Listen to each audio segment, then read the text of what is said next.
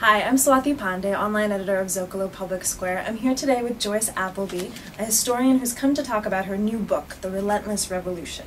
Thanks so much for being here with us today. It's a delight to be here. So, most of us think of capitalism as an economic system, but you describe it as a cultural system. Can you discuss the two? I do describe it as a cultural system because without a supporting culture, capitalism cannot thrive. Isolated capitalist practices went against all the mores of traditional society. So it wasn't until the ideas themselves changed and people's habits changed and attitudes and mentality changed that capitalism could flourish. So what I say is that capitalism is a culture based upon an economy in which individuals invest their resources into making profitable goods for a profit. When would you say capitalism began? It seems a difficult thing to pinpoint. It is a very difficult thing to pinpoint because something had to happen before capitalism could take off. There had to be a change in agricultural practices in order for there to be enough food to feed the population of a given society with fewer and fewer workers and less money. It was this incremental improvement in agriculture in the 16th and 17th century which led to an enhancement of the standard of living, and then the key developments were a scientific breakthrough in which scientists were able to understand better the forces of nature, and then very practical inventors use that new scientific knowledge to create artificial energy, the steam engine, the beginning of industrialization. Because capitalism did start, as you said, in England and the Netherlands, I guess we tend to think of it as a Western phenomenon? Yes, it is a Western phenomenon. Okay. To what extent is it a Western imposition or way of being? It became very much a Western imposition in the 19th century, which is really the century of imperialism, because capitalism, one of the things about capitalism is that it gives power and authority to individuals who have capital. They want their capital to work all the time for them. They want it to return a profit. So it looked as though there were profits lying in Africa, there were profits lying in Asia. If all they could do is move there and either co-opt local leaders or impose their own authority and they produced rubber in the Congo and they produced diamonds in South Africa. They commanded cotton from India. And this was, as I say, was an imposition on the peoples of the world who are not a part of the West. So capitalism is associated in their minds with imperialism and is a very bad thing. It wasn't really until after the Second World War that you had nations like South Korea, Taiwan, Hong Kong, Singapore, earlier Japan, have their own indigenous capitalist revolutions, that you have countries outside the West becoming important. And of course, I include the United States in the West. You know, it's not in Europe, but it is certainly a part of the West. How did cultures change when capitalism went to the East, especially post-war?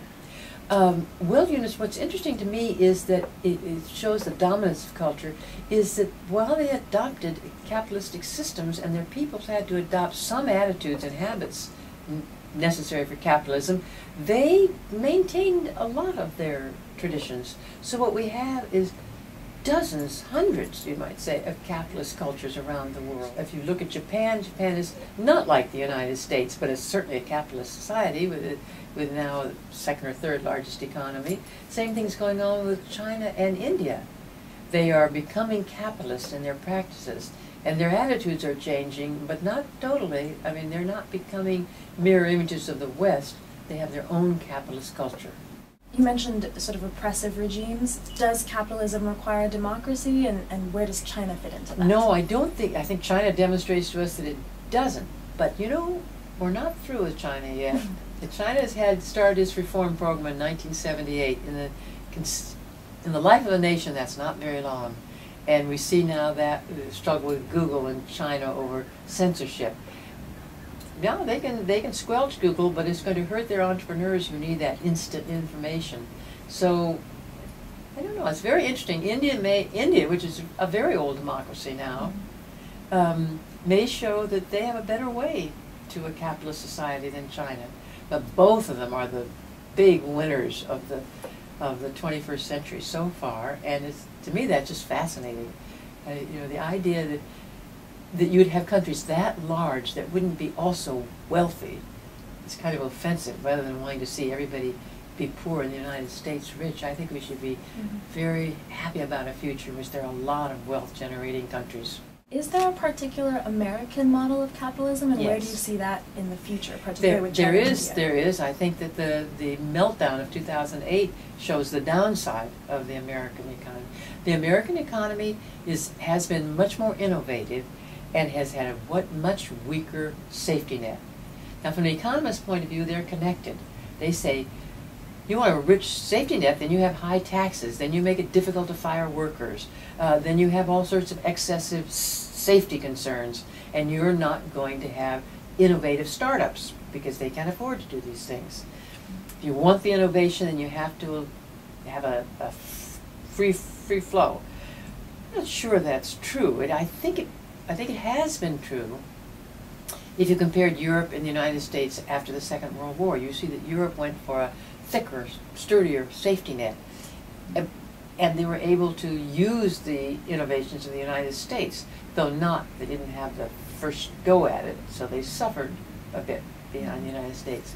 But I think now, we're wise enough that we don't have to make that trade-off.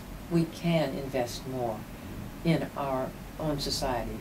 The period that was most prosperous in the United States in its history was the 25 years after the Second World War. And at that time, government took a very strong lead in providing education for 1 million GIs, in providing unemployment, providing help in housing, Levittown, San Fernando Valley was built at this time. Government was involved in research and design and leading to the development of the computer. And so there was a tremendous amount of government involvement, and yet it was a dynamic period. So I don't think the two are incompatible. We just have to find the right balance, and there's no reason that we can't.